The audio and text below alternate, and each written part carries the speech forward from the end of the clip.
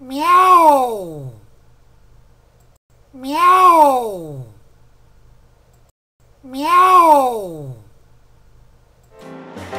Down on the Louisiana bayou, there are lots of hungry alligators. And lots of stray cats they'd like for supper.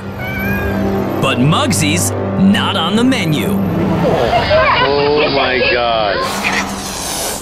He's an alligator fighter. An underdog swamp cat who goes paw to jaw with these fearsome man-eaters. Whoa. And kicks their tails. He's just an oddity of nature. Oh, interesting. Look at him. You have to see it to believe it.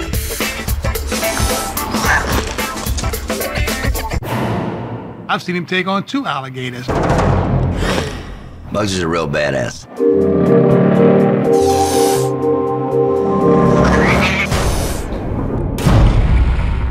Muggsy the Gator Boss was a scruffy young Cajun stray when he wandered into the lives of Chris and Susie Smits 6 years ago. Here comes Muggsy walking through the gate. Who knew this little kitty cat was just looking for a fight? But instead, Muggsy finds a home at this alligator swamp. And you can see Muggsy was a little bit different. Immediately crowning himself the king of a dozen other stray cats the Smits have taken in. And he started pushing the other cats around. Chris started calling him Muggsy because he's like a little gangster. Who protects his turf like Al Capone. Muggsy considers this area up here his territory. He's as gentle as a kitten with the tourists who come here to go gator watching on Captain Alan Crapell's boat. Step, please. All the visitors love him. You like being like a belly rub? He's very affectionate, very tender with children. He loves to be petted. But little Muggsy doesn't like bigger animals getting in his space. Especially alligators that come onto the swamp bank looking to swipe his food.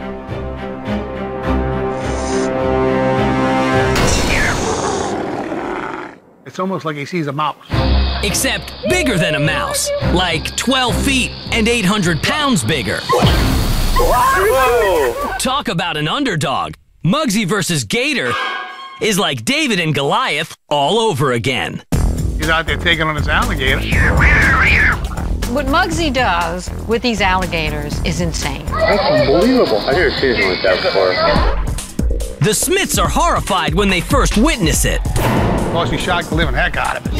Small cat, huge alligator. Why? Why would he do that? They're afraid Muggsy will be a gator snack. I thought Muggsy was going to get eaten. I said, oh my God. But Chris and Susie start to relax as they watch the fearless gator hater do it day after day. Then we realized that Muggsy just had it down pat. He's like a boxer. He'll stake his stance. You'll see him just stare right at that alligator. And all of a sudden, he'll just get that alligator left hook, the right hook. They'll go with a combination of hooks. And the alligator just doesn't know what's happening. You would think Muggsy's got a paw the size of a tiger paw or something, the way he hits that alligator. It's made Muggsy a bigger tourist attraction than the gators. He's got a really good left hook.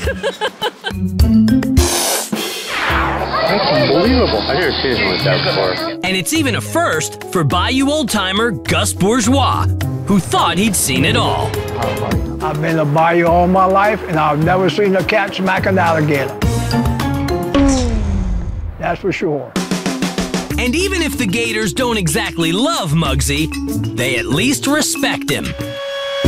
Just have a feeling that the alligators will never bother. And the Smits are inclined to believe he's immortal. Muggsy is just one of those pets that you will always be with you. But the biggest thing is that he's part of our family.